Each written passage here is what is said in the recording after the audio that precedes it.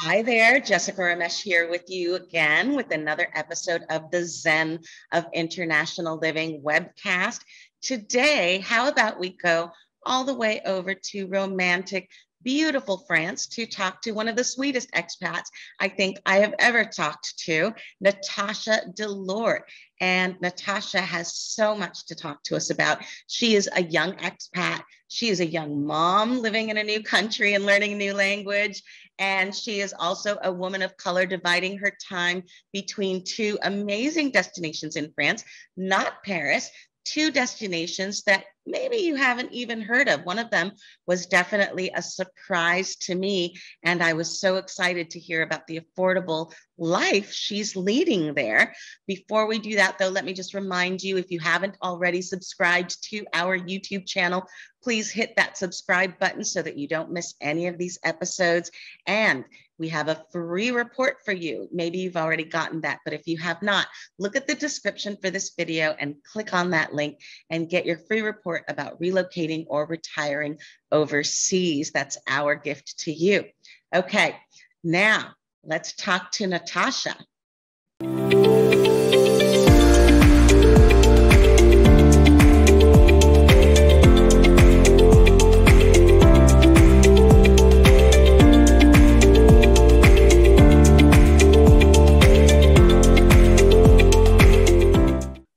I'm International Living Overseas editor, Jessica Ramesch.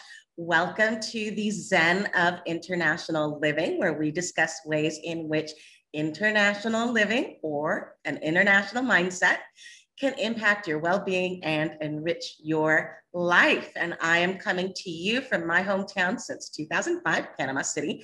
Joining me today from Menton in France is Natasha Delore. And Natasha, the business you started there is so cool. I want to get into that, but let's start, if you would, take us through some background stuff. You're originally from Pennsylvania, lived in New York, met your husband, Yannick, there, and moved to France during the pandemic.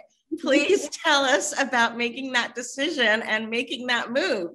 Yes, so crazy story. I'm originally from Pennsylvania, a really, really small town, like right outside of Philadelphia. Lived there my whole life. My whole family is there. And one day I was just like, I'm so bored. Like, I need to find my person, and my person's not here. So I gave myself 2 weeks, packed up my stuff, got in my car and drove to New York City. And lo and behold, like literally 1 month later, using a dating app, I found Mr. French, aka Yannick, and it's been history ever since. Like, it was so magical living in New York City. Like, we had like a little band together, like the typical New York City scene. Like, we had a little dog, a baby. So much happened in New York City that he never wanted to leave.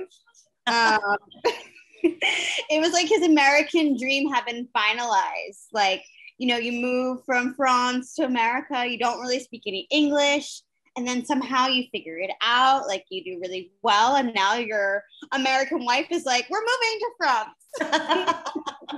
This is what the plan is going to be. Wow. Yeah. So it took like 3 years to convince him finally, like 3 years of being like, babe, we should move to France. We should like move closer to your family. Like, my family is so spread out all across like the world pretty much, just because we're like a Marines family. And so, you know, they get shipped out, and then, you know, it's just like the rest of us are there. So what's the point? Like, we might as well all be traveling at the same time. And so he was like, but we love New York. Like, this is like our thing. And, you know, finally, he decided, you know what? It's the COVID. We're moving now. Like, there's no point to be in New York City. Like, this is the perfect time to move. Wow. So it really was the pandemic and what was happening with things being shut down and having to contend with such a large city that prompted you to finally make the move, or prompted Yannick to finally say yes? Because I had already like had my Google Doc with like how we're going to do it. Like, what accounts we need to close, what accounts we need to open in the new country, like mapping out how to get my visa. I had an appointment, like the whole nine. But reality like really pushed things further because he was like, well, maybe we could like, you know, push it a little bit further. And I was like, no, start applying for jobs. Like, let's get really serious. And within like a couple of weeks after he started looking for a job, COVID hit, and it hit New York City incredibly harshly. Like, you don't realize how small that city is until you're like in your one bedroom with like your baby, your dog, and on top of each other. And you're like, get out of my face, you get out of my face. Oh my God, right. And in France, you were able to presumably get a lot more space for your family to live indoors. More space and like literally 1/3 the price. So win-win situation for everybody involved. That is an amazing, amazing story. And tell me how difficult was it to plan for the move, to actually make the move? Did you move a container full of stuff or just decide to put some stuff in suitcases and hop on a plane? Yeah. So actually the logistics of it was surprisingly easy as far as like, okay, we're going to end our lease. Like we're going to start looking on apps and like maybe stay with his mom in Montpellier for a few months just until we figured things out. But surprisingly, it was like figuring out the stuff for our dog that like blew my mind. Right. Like, I was thinking like, oh yeah, it's going to be so difficult to get Jean on the plane. Like, how is that going to work? How are we going to like move all our stuff? And he was like, we're just going to sell the stuff. So we sold everything and like, okay, we're solid. Like we have everything, but the dog. The dog, like I never imagined that having like this small little chihuahua would cause such a ruckus to be on the plane because it was like, I don't know if it was COVID or what, but they were like, you have to know the certain dates that you're going. Okay, granted, that's fine, but Air France kept canceling the flights over and over again. Right. And wanted like the specific like time of the airplane, and I'm like, but I know I'm trying to get like on this plane. Like, can't you just like please? Like make it work for us. I don't have to keep coming back to the vet like every day because I'm like, what am I supposed to do? Like I have to bring my dog. Like she's not staying in America. Right.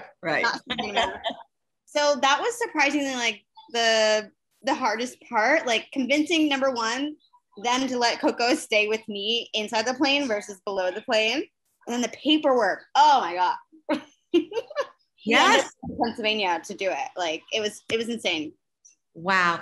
And it's so interesting that you bring up this topic of moving a pet with you overseas, because it is one of the questions that I get the most. And we've talked to so many expats living all over the world in all of the countries we feature on the International Living website. And for so many of them, as you've just said, that paperwork, getting all the stuff in order is sometimes seems maybe even more complicated than getting your own visa and residence in order. Yeah.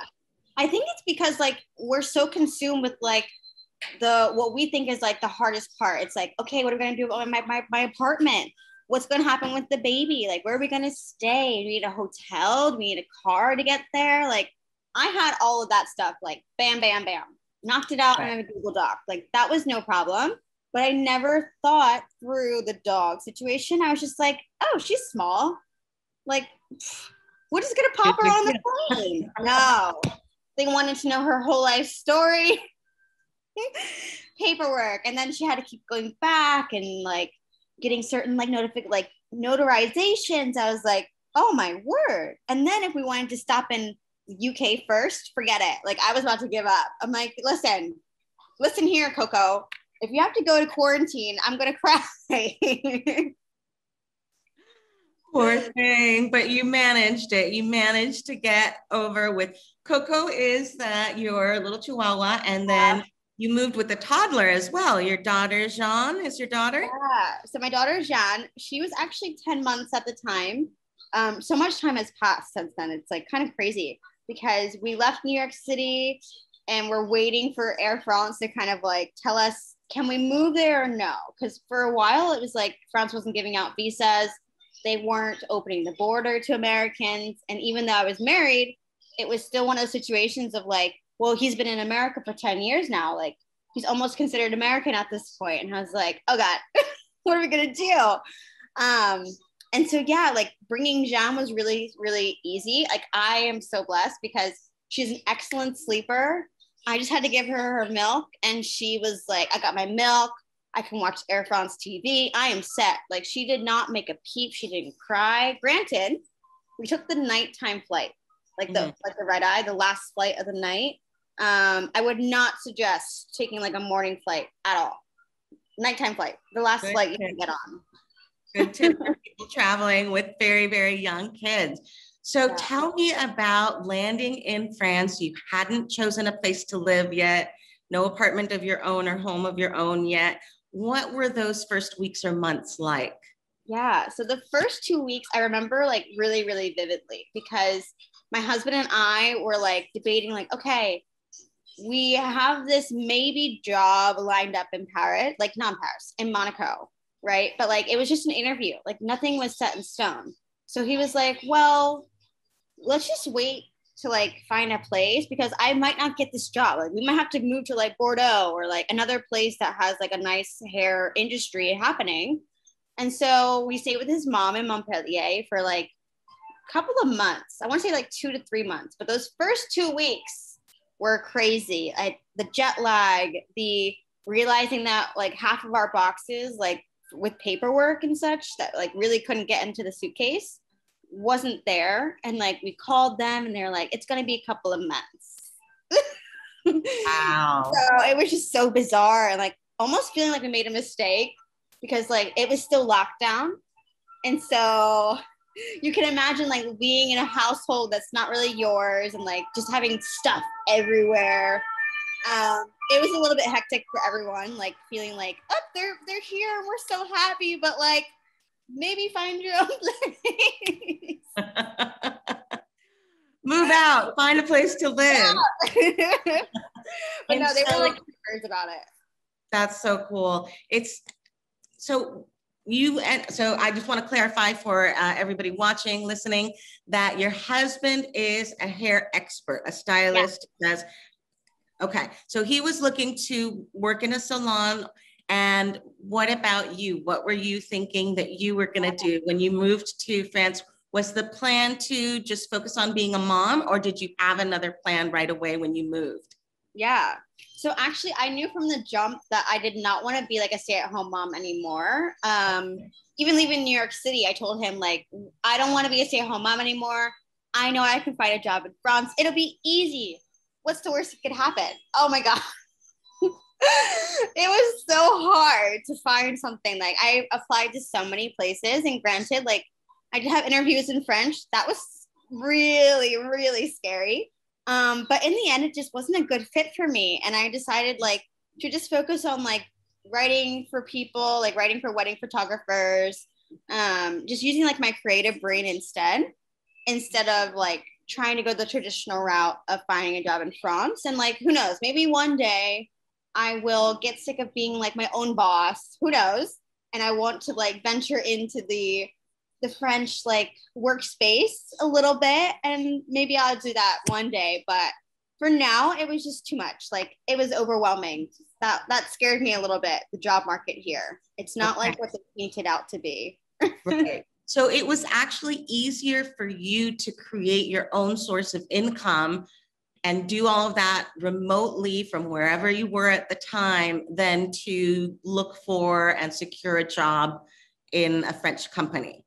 Yes, exactly. And I think a part of it was like, so I have been practicing French for a little bit, and like a lot of the places I looked for, okay, you can speak English and just know like a little bit of French, right? Nothing like crazy, you don't have to be fluent. And I was like, okay, this is great. Like this is similar to the jobs I did in New York City. Like what is the difference apart from it's in Monaco? Like everyone's speaking English. Like what's the difference really? Oh my gosh, it was so different. Like, even though they tell you like it's going to be in English, in reality, it's still a French company. So like the interviews are in French, like a lot of the reading is done in French. So like, it's really like a shock to the system in a way where you're like, okay, I know it's a French company, but like when you're hit with the reality of it, it is so much more overwhelming. And so for me, I kind of like reverted back to comfort. Like I feel comfortable writing. I feel comfortable in the creative space. And so he was like, well, you know, this is like the one time in your life to take that risk. Why not add another risk onto it and start your own company?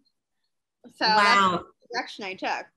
That's awesome. And tell me about your French language skills. When did you learn French and how fluent were you when you made the move? Yeah. So French and I have had like this love-hate relationship for as long as I can remember. Jeanne. Hello. She's like being wild that one.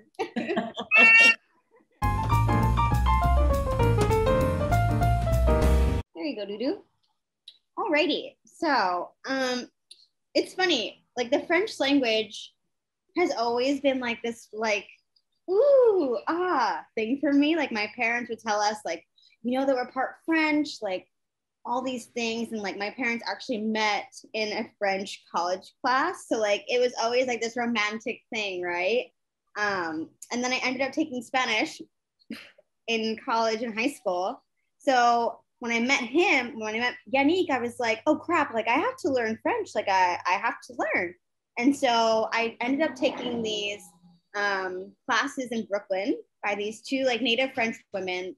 Amazing. And it really helps me. But in reality, I really learned the language a lot more from doing like my daily like apps. So like I use like Duolingo religiously every day, like every single day. And people can make fun if they want to, and like, you can't learn a language from an app. Trust, you can.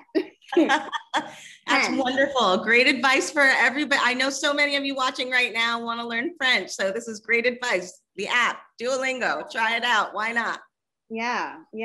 And like, honestly, when I moved to France, like I felt comfortable grammar wise. Like I knew how to write. I knew that like if it came down to it and I had to like communicate with like his mom or his sister or like someone else, I would be like that girl writing it down. Like almost like a little pass the note. But it took like living here and making those errors and like physically hearing the sounds like in real life, in real time, to really advance. Because for a while I felt like there was like this block. I was like, I'm never gonna learn. Like I can't get past this, like respond like quick enough. These people, they speak so fast. And then in reality, it just takes time to like be in the actual scenery. And so like since then I've been taking like virtual lessons similar to like a Skype, if you will. So I guess I'm like intermediate, but yeah, it's going well. His mom and everyone can understand me. I make mistakes. I do my own little workarounds for like some of the conjugations, but yeah, you really can like learn if you really just like, take a moment, find some friends that are willing to be like making fun of you a little bit, but help you along the way.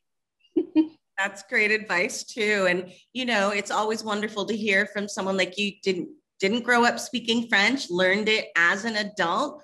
Yeah. But really, once you got over there, you just dove right in and got more and more comfortable with the language. So that's really, really cool to hear and hopefully inspiring to those of us who would like to speak French better. I mentioned to you that I'm Asian. Both of my parents were from India, and I'm always interested to talk about what it's like being not just an expat in a new country, but also a person of color in a new country. So can you tell me a little bit about what that's been like? And then maybe we can talk about this business of yours that helps other people assimilate and get settled in France. So actually, funny enough, I feel more like centered and more welcomed in France than I did back in Brooklyn.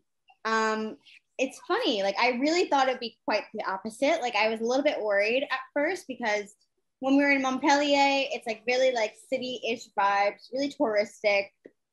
There's always people coming in and out. So I was like, okay, that's fine. We can live there. No big deal. But Monton is very, like everyone knows everyone. It's a quite small town and there's not that much diversity here. So I was like, it is so pretty. I love it, but I'm a little scared. Like, are they going to be welcoming? Like, are they going to be looking at me like, well, who is she? Like, why are they here? They're not French. I had all these like preconceived notions about, oh, it's going to be bad. Oh, they're going to look at me like I'm crazy. Like, they're going to look at him like he's crazy. And I really was worried, but it was quite the opposite. Everyone was like, hi, how are you? Where are you from? Like, just like super open and welcoming, like the cutest little people I've ever met in my life. It reminded me of like my hometown of Pennsylvania. Like, Wow. yeah, like same kind of vibe. Like, I grew up in a very like small town. Everyone looks the same. I'm like the only like Black family there. And it's the same situation in Montauk. It's like one of the only Black, like mixed families, Black people in this part. And it's like, they're just really curious. Like, they just want to know, like, oh, you're married to a Frenchman. Like, your baby is French and American. Like, that's super cool. And like, they'll just start asking you questions, but like in a very opening and loving way. And I think it's because they are so used to seeing like Africans in France. And so for me, they always assume like, oh, she's African. And at first I was like, why are they assuming this of me? Mm-hmm. And it's like, okay, get over that and realize that they're just like wanting to know, like, okay, we hear that you have this accent. So like, you're not from like an African French speaking country. Where are you from? And then it starts the conversation and it's like, oh, you're American. Okay, like what's it like in America? Like they're just really like it's like seeing someone on TV, like in real life. It's like, oh my God, the Americans are here. Like they don't see my color first. They're more interested in the fact that I'm speaking French with like a really American accent, and they notice it immediately. Mm-hmm. And even like my clothes, they're like, oh, you're dressed in all black. What is this? So it's very like, they're really, really curious.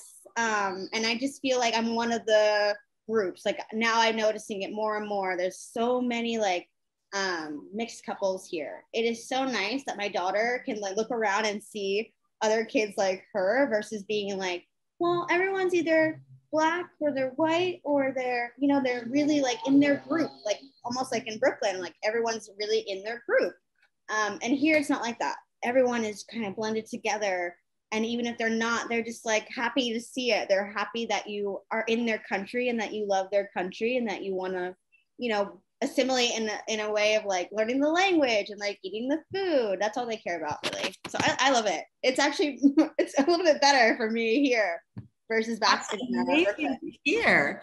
Wow. Yeah. And such a positive experience. And I, you know, a lot of what you're saying is resonating with me, Natasha, because living in Panama, which is truly such a mestizo, such a mixed place. We've had people from China here for many, many, many decades. And a lot, very often, you know, people will associate the average Panamanian look, which is, there is no average Panamanian look because we have everything, but very often it'll be a mix of Panamanian with Asian, specifically Chinese, but we also have other Asian groups here, very much a mix, and people don't tend to see differences or stay in different groups the way they might in some other countries. Yeah. They're really not afraid to be like, well, I can blend into that community. Why not? Like, I can make friends in that community. Like, there is no barrier here. I think the one barrier that maybe people would feel out of place is if you weren't willing to like start the conversation with them in French. Mm-hmm. Like that's when they start to get like a little bit rude, or you could take it the wrong way. Mm-hmm. Like they might not want to talk to you if like you're just not yeah, it's really the language thing that I feel is the more spicy bits. It's like they could care less about me being Black, being an American. They care more about like, oh, you're speaking French and it's super cute with this American accent, versus like, oh, you're just coming up to me and immediately speaking English. I don't want to talk with you. So that's really what it is. It's so important for expats, no matter where they're moving abroad, to be just really respectful of the fact that in a lot of the countries that we talk about, English is not the main language, and it's so much more respectful to just try to at least make the conversation in the local language.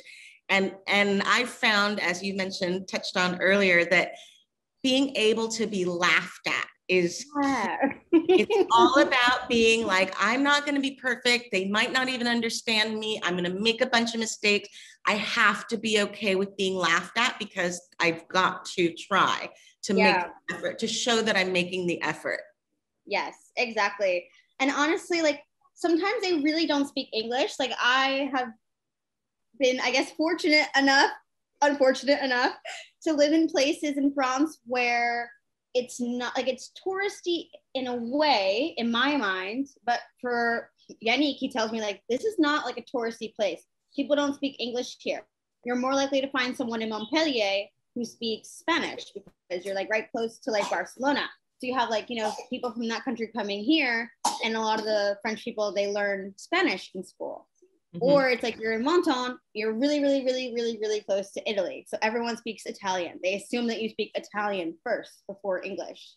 Mm-hmm. So for me, it was like, oh my gosh, I have all these people speaking a different language. And like, I assumed like, oh yeah, everyone here speaks English. And even though I don't lead with English first, I'll panic sometimes and be like, oh God, are they going to help me? Are they going to help me? Right.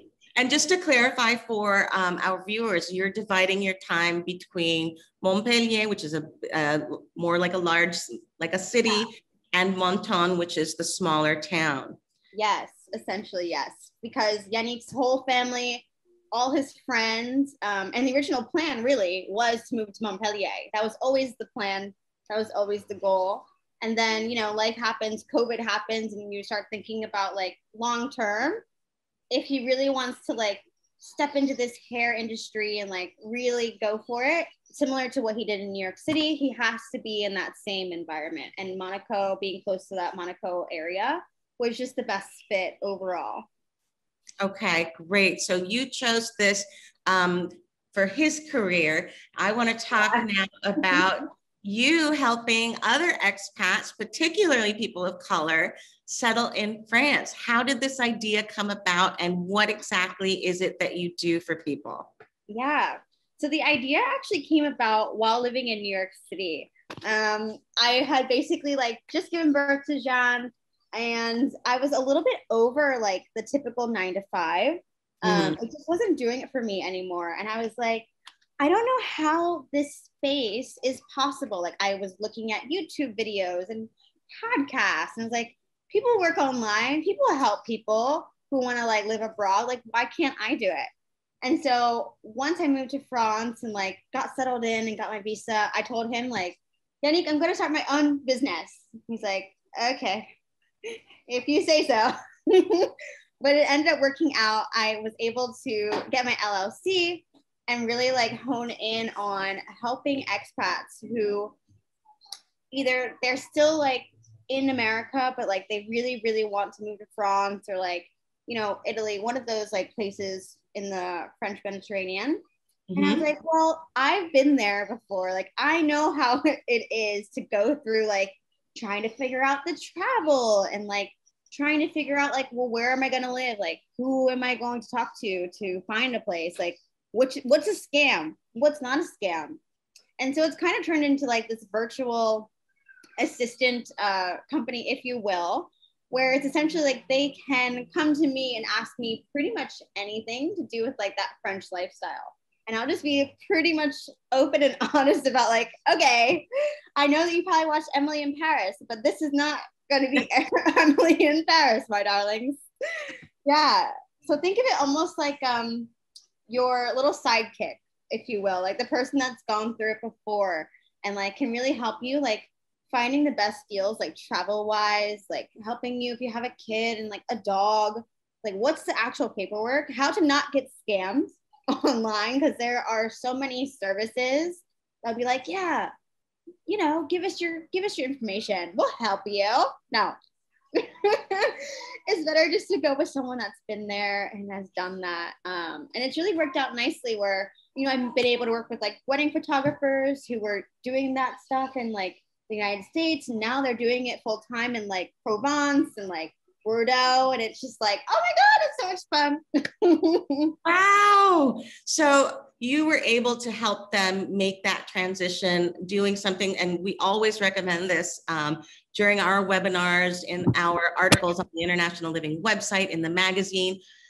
Talk to other expats. They're the ones who have gone before. Make use of that expat community. Sometimes we get people who say, I don't want to band with other expats when I move abroad, and I don't want to meet other expats, and I only want to go local. But really, it's so useful to have an expat, particularly to advise you, because if you're talking to somebody who has been living in Menton or Montpellier their whole life, they don't know all of the ins and outs of making the move there as a foreigner. Whereas an expat like you, who has done all of that, from moving the dog to moving with the toddler in tow, you can help with that. But I understand where they're coming from as well. Like I told Yannick, I was like, I don't want to join these groups. Like, I don't want to be a part of it. I don't want to be like, not tainted, but I really wanted to give it an honest shot of like honestly trying to make a friend that was actually French, like honestly trying to lend myself into the community and not be like, oh, I'm living in France, but I'm not taking part in the culture. Like I was afraid that if I was to partake in like the expat community, I would be like ruining my chances of actually like doing it authentically. And so the way I've kind of like made peace with that is I found groups virtually online. So like I still have my French friends in the community that I meet like face to face in real life. But then like my expat community, they're all over France. So like we meet virtually and we like talk about like, guys, have we increased our French language skills yet? Like, can anyone find a job? Yeah. So it's kind of been like a virtual thing. And I think that makes it feel a little bit like, okay, I'm not being secluded from the community. I'm not just like finding the British community or the Australian community or the American community that are English speakers. I'm reserving it for a special time where I can still feel like, okay, I have the people I can be honest with, express myself with fully. I think that's like kind of the best way to do it. At least for me right now, in that first year, it's been everything. Wow. And so how long have you been in France now? When did you move from New York? We moved from New York May 5th. It was Cinco de Mayo. I can never forget it. It was Cinco de Mayo. We were supposed to be in France back in April, but with COVID and the cancellations, it got pushed out. So we finally made the move to France, Cinco de Mayo, and then officially moved to Menton in July. July. So it's been like 1 year-ish, 1 year and change, but it went by so fast, like absolutely crazy. And are any regrets, or are you still really happy with your decision to make this massive life change, not just for you, but also for your daughter? Yeah, I don't regret a thing. I think for me, the only thing I would probably change is maybe like spending more time like researching where we wanted to live, like in terms of like we kind of got our apartment based on impulse. Like we fell in love with the view, like that was all we cared about, but we forgot about the logistics. So like we had to go up all of these stairs. It was freezing cold in the winter. There was parties happening like all the time, and like we didn't think about like the logistics. Like we have a dog and the baby to go up and down and up and down. And yeah, I would just say like maybe researching a little bit more. So I'm not just hooked on like, oh my God, it's so beautiful, the view. And thinking like, okay, if we move maybe just a slight smidge bit outside of the center, we can still walk to the center, but it's a little bit more practical with a baby and a dog. Now, if you're single, go for it. Live in the center, live in the life. You'll love it. Yeah. And you mentioned your daughter, of course. What is the situation going to be like in terms of finding schools for her? Is that something you're worried about, or is it pretty easy and straightforward? Tell me a little bit about that before we wrap up. So actually, the one thing that I would say is like the little pin, if you will, is the school situation. Now, it could be because I'm in Menton, and actually demographic wise, it's a little bit like skewed on the older side. People come here to retire. They don't come here to work. It's usually like a vacation type of situation. So with that being said, most of the couples that are coming here now with young babies, they don't have a place at the creche. So the creche is like the preschool or like the pre-K. So there's only one like place that you can really go. And once it's filled up, it's filled up. So you kind of have to like say, we're going to have a baby. Well, let's put them on the list now in advance so that we can try to like get them in.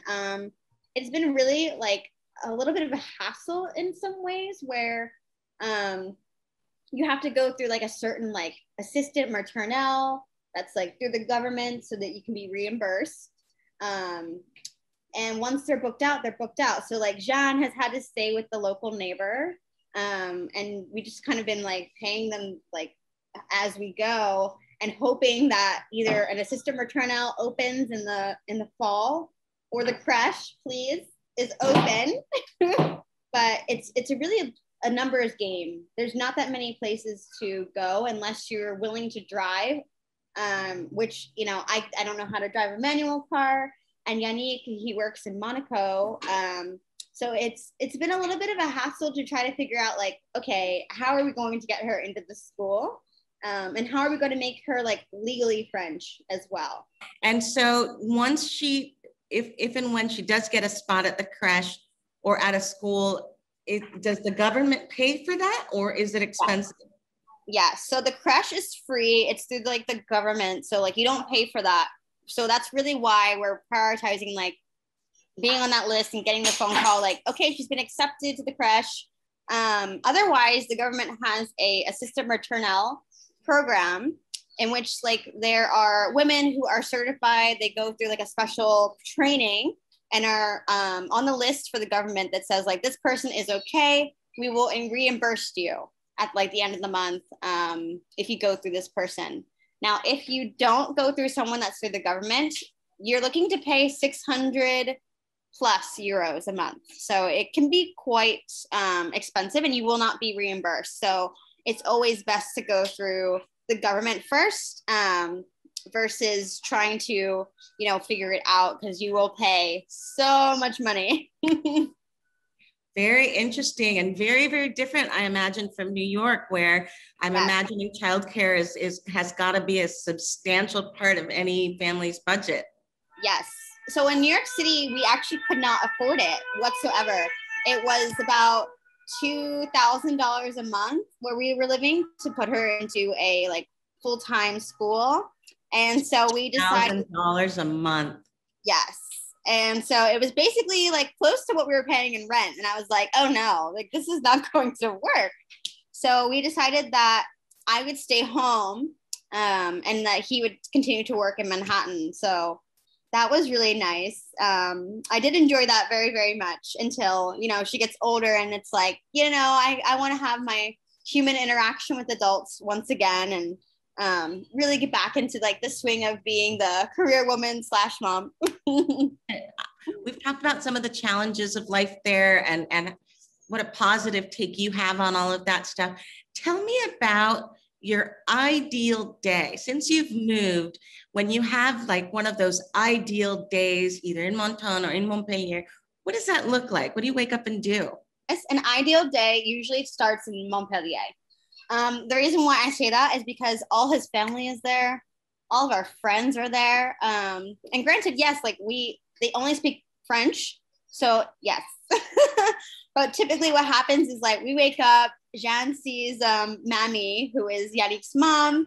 They have like their nice little walk. There is like this beautiful trail where like the vineyards grow and like his grandmother used to like go by the creek there and wash the clothes by hand. So it's just super, super cool to see them do that. And like typically Yannick and I would go into Montpellier, the historic center, do a little bit of shopping because I love shopping. Oh, I love shopping.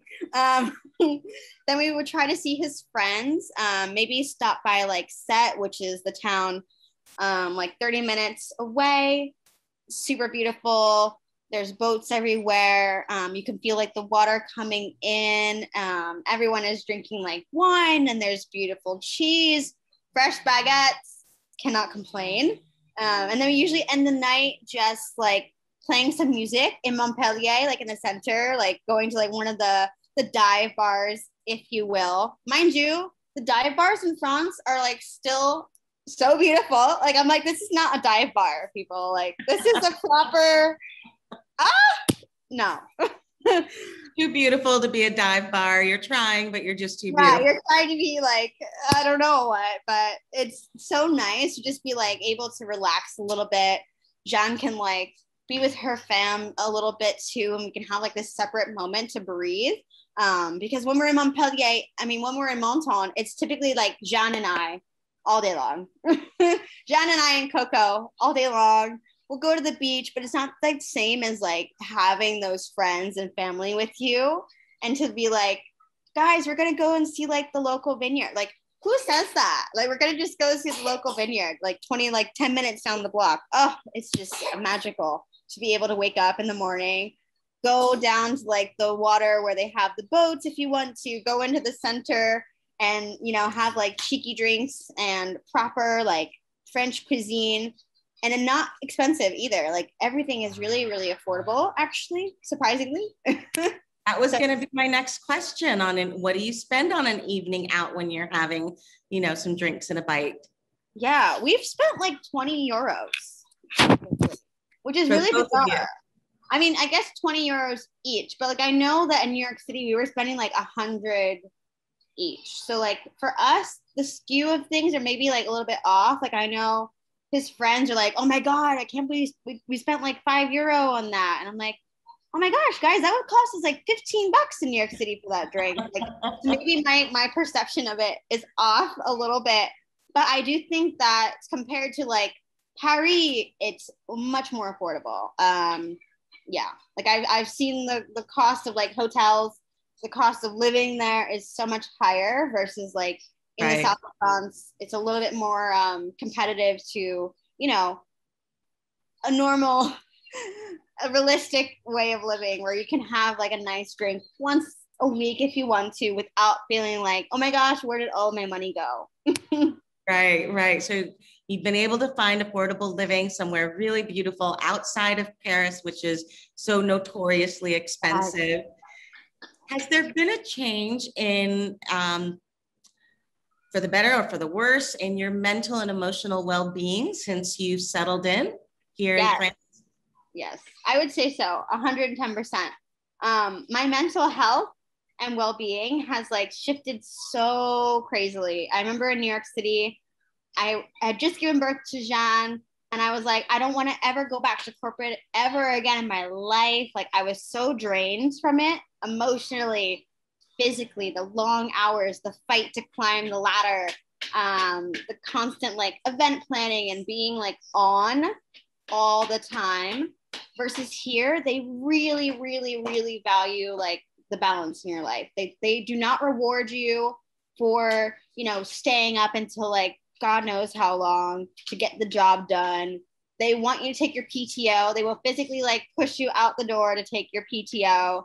The people here just value like taking that afternoon nap. They're like, well, why do we have to like go back to the office right now? Or why do we even have to like do work right now? Like, let's just breathe. Let's just have like that long time to relax, that long time to watch the football game if you want to. Like, this is what they care about. And I think that's rubbed off on me so much where I can just be like, oh, they really mean it when they say like, take it easy, like breathe, relax. Like they're not just saying it to say it.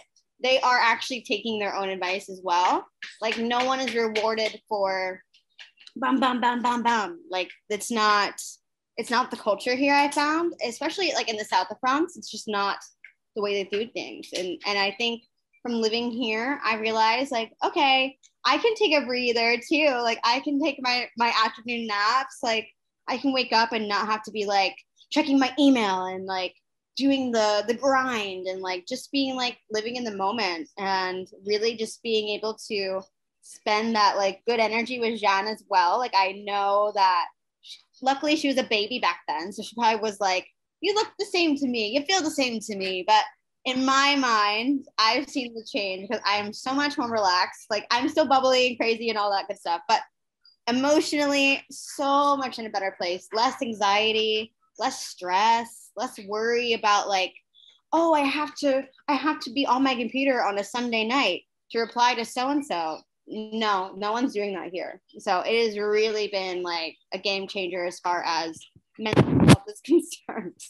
What a wonderful change. Well, Natasha, It's been truly, truly so wonderful talking to you. You've So given wonderful. so much to think about, so much positivity. And that's our time for today. So I just want to thank you again. I know that what you've shared will be inspiring to so many people. I appreciate that. Thanks again to Natasha and to our listeners. Thank you for joining us too. What we do for you. So until next time, au revoir.